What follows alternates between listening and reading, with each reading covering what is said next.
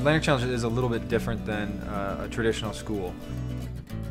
That doesn't mean you're not going to learn things, it doesn't mean you're not going to come away a competent boat builder. But the way we get there is a lot different than most organizations.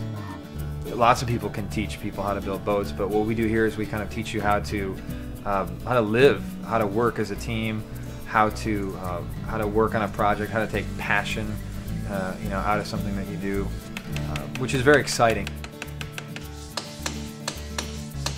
Here you learn the solution to a problem by experiencing it. It's absolutely hands-on.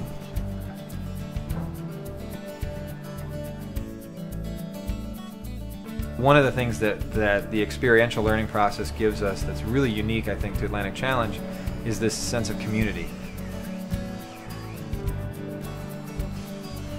The people and the community aspect of it is phenomenal.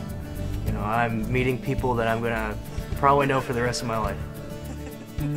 It's not for everybody, but for the people that it is for, there really isn't any other program out there like it.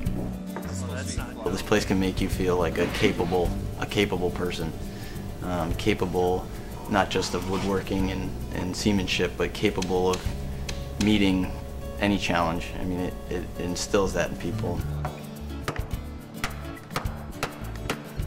It's a very intense experience.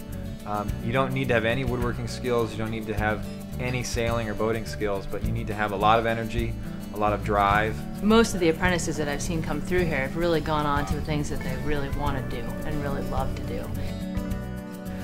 One of the best opportunities for me is to bring them into some place like this and show them that they can build something with their own two hands that's using basic kind of everyday materials and everyday tools that is, incredible and useful and purposeful.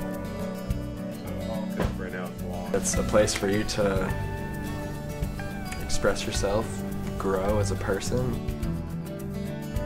You can maximize your experience here, and there's no limit to what you can learn here because it's completely up to you.